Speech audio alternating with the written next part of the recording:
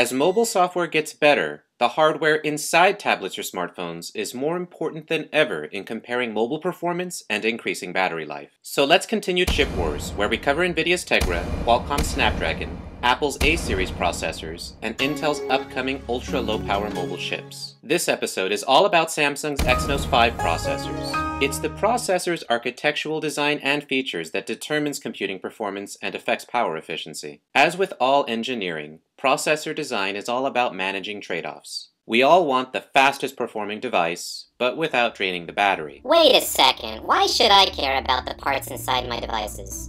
What difference does it make? Welcome to the data multiplication revolution. Globally, data is expanding exponentially. 72 hours of video are being uploaded to YouTube every minute. Over 4 billion hours of video are watched each month on YouTube. More than 40 billion photos have been uploaded to Facebook. Mobile data traffic is set to grow by as much as 20 times over the next 5 years. At the heart of this phenomenon is one mega engine responsible for driving this explosion of data.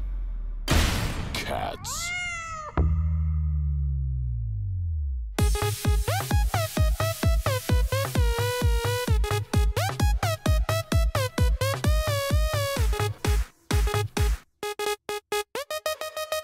With Samsung image processor technology, the phenomenon will only escalate. Mobile processors can now support a 13-megapixel image sensor. Okay, you have my attention now. Great, so if you're wondering which devices might give you the most bang for your buck by balancing these trade-offs between faster performance and better battery life, keep watching because that's what Chip Wars is all about. Let me do a little catch-up from the last Exynos video. The Exynos 5 Dual was the first dual-core Cortex-A15 introduced in late 2012, hitting up to 1.7 GHz. The 32-bit dual-channel memory bus doubles the performance of the Exynos 4 Quad by clocking in at 800 MHz. This wider memory bus will come in handy to support the Mali T604, ARM's own quad-core GPU design clocked at 533 MHz. The Mali GPU is also built using more flexible unified shader cores. They can compute 3D positions, shapes, and colors, and also support DirectX 11 APIs. And the 32nm fabrication process should boost performance while using 30% less power than the Exynos 4 Dual. But the biggest design win for the Exynos 5 Dual came from this reference device, powering the highest resolution tablet display of 2012. At CES 2013, Samsung announced the Exynos 5 Octa. We have leveraged the benefits of Exynos 4 Quad and Exynos 5 Dual to create the next breakthrough for our Exynos lineup, the Exynos 5 Octa.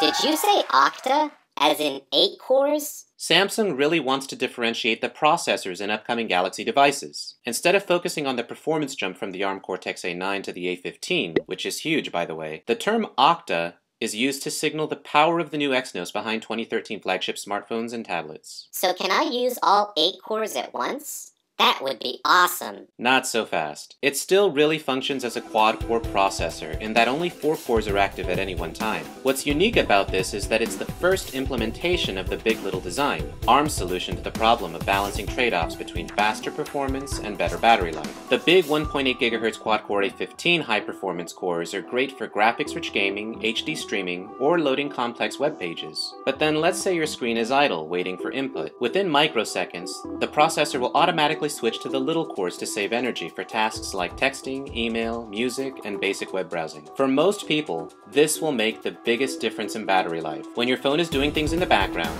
like let's say updating a map application with GPS information while you're jogging, or pinging servers for push email, you really don't need to turn on the big high-performance cores. So most people will notice better battery life as the little processors save a ton of power. The Exynos 5 Octa is also built on Samsung's most efficient process at 28 nanometers. But in this implementation, Samsung actually switched GPUs from ARM to PowerVR's tri-core SGX 544 at 533 MHz. It's actually like the SGX 543 in the A5 and A5X, except now it supports DirectX 10 and renders 3D graphics much faster. It's all built on PowerVR's universal scalable shader engine that computes both position and color in the same core unit. If it clocks at the max frequency, the SGX 544 should land right in between the A5X and A6X in terms of graphics performance. But what does all this data processing do for me? I mean in real life.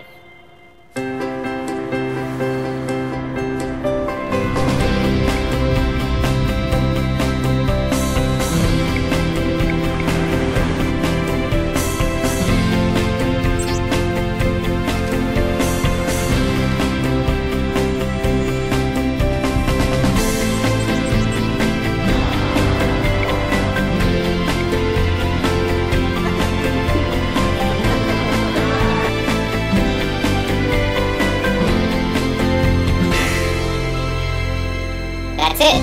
I want a new phone, and I want it now. Well, not so fast. The last flagship Exynos was only available in the Galaxy S4 sold in Europe and Asia, but it was released globally in the larger form factor Galaxy Note 2, and the Exynos 5 Dual, as implemented in the Google Nexus 10 tablet, doesn't have cellular support. So stay tuned as I hope to go over future announcements in Phone Wars and Tablet Wars to see how this evolves.